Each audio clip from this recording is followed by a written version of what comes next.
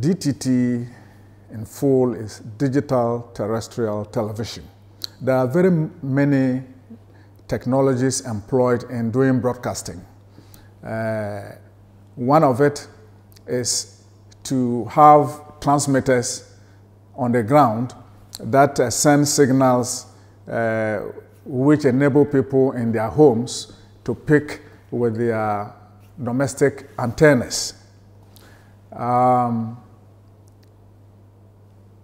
DTT became a technology in vogue in Africa because even in the analog regime, a majority of African countries traditionally received television services through radio waves being picked by a normal antenna in the homes.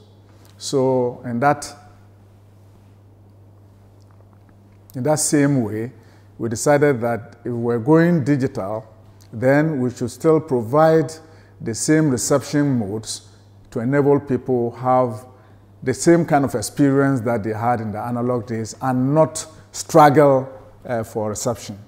So digital terrestrial television involves transmitters on the ground that are able to radiate radio waves which people will pick with their normal TV and a normal antenna either on the rooftop or on top of the TV in the room.